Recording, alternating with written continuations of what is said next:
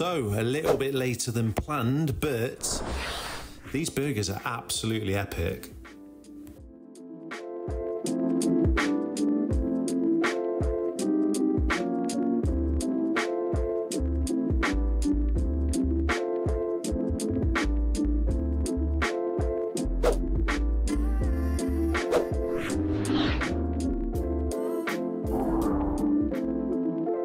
So as I say, later than planned, apology, decorating, which has actually gone pretty well.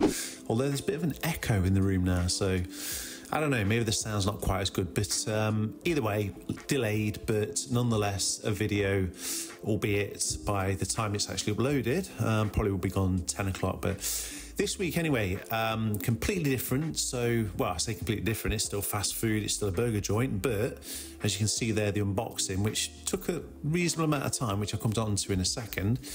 We're going to Red Dog Saloon, which is basically an Austin, Texas style brisket, etc. meats, barbecue essentially vibe. So just from their website, where we keep it real, simple and insanely delicious, apparently. We're all about the authentic Austin, Texas barbecue vibe, bringing you flavors rooted in tradition, but refined for today, apparently.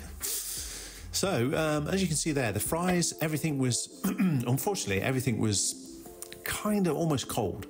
I am pushing it a bit with these deliveries because they're getting on for 4 or 5 miles, which is obviously a distance.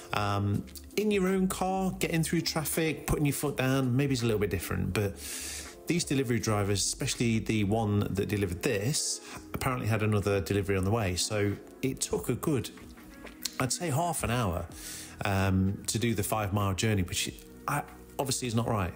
So everything was kind of pretty cold. So I've got to kind of rate this and review this as if it was straight out the box, or at least a mile or two.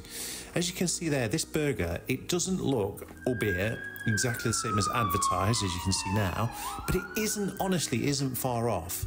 The burgers are just unreal. If you go on their Instagram page, it's just mind-blowing. They're like proper American, over-the-top, heart attack in a bun, but the flavors are just, yeah, out of this world. So just looking on their website, the Gooey Louie, which is what this is called, hickory maple bacon, mozzarella sticks, and they were literally about as big a mozzarella sticks as I think I've ever seen.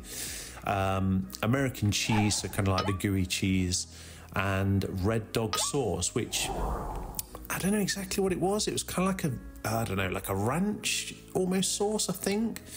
And obviously a patty. I don't know if they're supposed to have 2 or 1, but I think it's just 1, sorry. But I guess you can add to it. And as you can see there in that kind of picture of the meat, it was, I would say, a little bit underdone, maybe for the delivery and obviously the residual heat even. They probably assumed it would kind of cook through a little bit more, but it was a little bit. I mean, it is beef, so that's kind of fine. It's not a steak, but it's steak mince in that respect. So, okay, but any less, and it would have been raw.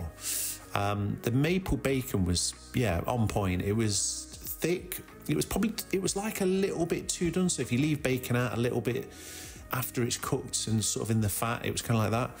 But the flavors were just mind-blowing. Like, I'm probably going a bit over the top, but if I'd have had this straight out of the oven, as it were, I don't think you can get much better burger, and they've got a far bigger range. I think Beard Meats Food did the Devastator, which is just multiple burgers stacked up, but just as another one, Doomsday Device, the Californian, the Punisher.